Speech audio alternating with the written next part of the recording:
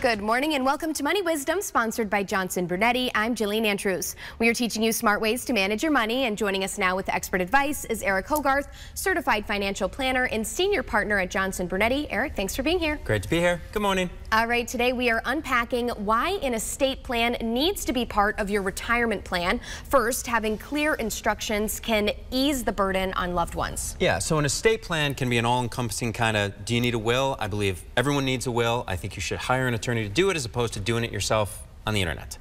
You need a will, but then beyond that, you need a healthcare directive. What if I get sick? You need maybe a power of attorney later on in life. We deal with this all the time with people that are very clear at 60, even 70, even 80, but at some point, like, you're going to need that support, and you want to make these decisions when you have control over it. So don't just think trusts are for rich people. You have to do estate planning. Yeah, speaking with someone live, obviously this is a difficult topic, so that will help too. Now next, having this plan in place can actually protect your beneficiaries. There's also that. It's that, you know, people say, well, I'm going to bounce the check to the funeral home and I didn't save this money to make my kids rich, and I appreciate that, and I think you should spend your money and enjoy life that, you worked real hard for it. But you're probably not going to spend all your money.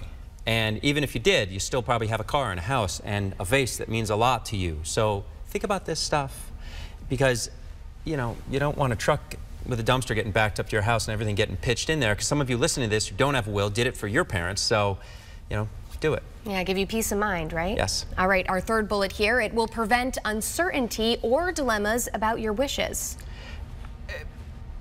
I see lots of things. I've seen, and I'm not an attorney, financial planner, but I've seen people with 3 kids that only want their money to go to 2 kids, or they don't want it to go to their kids. They want it to go to their grandkids, and they don't want it to go to their kids at all. They want it to go to a church or a school or a horse.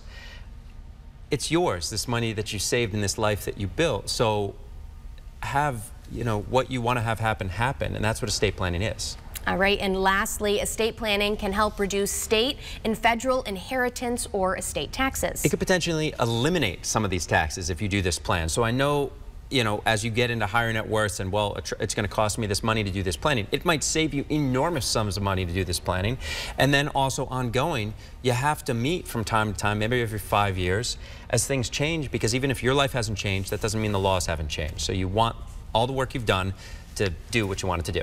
All right, no one can argue with spending or giving less money away, right? Yeah. All right, now you have a book offer for our viewers. We do. It's called The Greatest Gift, and it talks about this. It's a tough subject of estate planning because it's not necessarily the most fun thing to talk about, but they're important things to talk about. And a lot of people, again, watching this will think of a scenario that happened with their parents, and geez, I wish they had done this. And now that's you, so do it.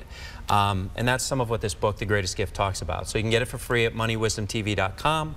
I encourage people to read it because I think it'll help you better understand this stuff. Yeah, lots to understand, lots to break down. That's moneywisdomtv.com. Eric, thanks for being here.